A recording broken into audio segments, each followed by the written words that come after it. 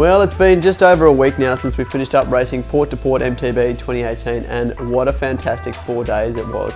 The legs are feeling somewhat recovered now, but the afterglow lives on. It was an incredibly good event this year. If you've ever raced Port MTB before, it's time to come back and have another crack, because the way that this event has evolved over the past few years is pretty special, and we think that the 2018 version was just fantastic. We loved every minute of it. There were plenty of highlights. Stage 2, the all-new stage, which took in Mount Sugarloaf and Killingworth, for us was probably the absolute standout. The event organisers listened to all kinds of feedback and chatted to plenty of the locals to get the lowdown on what was out there in that classic old single track bastion around Mount Sugarloaf and Killingworth, and it was unreal. A massive bonanza of old school single track, heaps and heaps of flow. And it was just a real standout day. It started out with a big slog up to the top of Mount Sugarloaf, but from then on in, it was just absolutely grin-inducing, ball-tearing fun. We just couldn't get enough of that day. Day 4 as well was just fantastic too.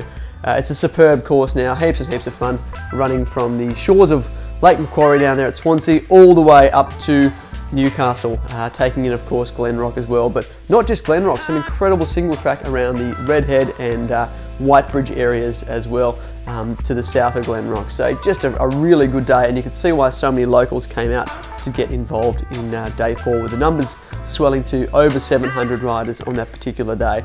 That's actually pretty cool too. You can now race either the full 4 days of Port to Port, or you can do 2 days, or you can just choose to do the one single day if you want as well, which is great for all those people who might not be able to get time away from work or family to take on the full 4 days.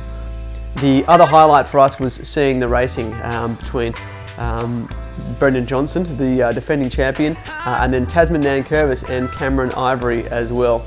There were lots of people who were predicting including us, a real battle between Brendan Johnson and Cam Ivory, but the way it played out was really quite interesting to see, with Tasman Nankervis and the young Michael Potter able to drive things on the climbs to the extent that only Johnson was able to hang with them, and on some of those long climbs Cameron Ivory eventually popped, and there are some big old climbs in Port to Port MTB. Anyhow, it made for a really great race, came right down to the wire with only 10 or 12 seconds separating Brendan Johnson and Tasman Nankervis in the end.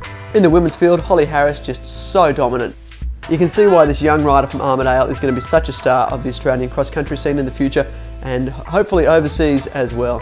She's an incredible rider. The new event owners, Ironman, who obviously have a real pedigree when it comes to delivering huge and high quality events, did a fantastic job. Everything went off without a hitch. Great food, a good vibe, all those sort of things that are important to delivering an event that is not just good on the track, but also a nice relaxing kind of feel and a hassle-free kind of feel away from the track and after the racing as well. We are definitely going to be back to race this event in 2019. Having this event in our backyard is something that we're really stoked about. So we'll see you out there in 2019, and we really hope that you can join us for Port to Port MTB.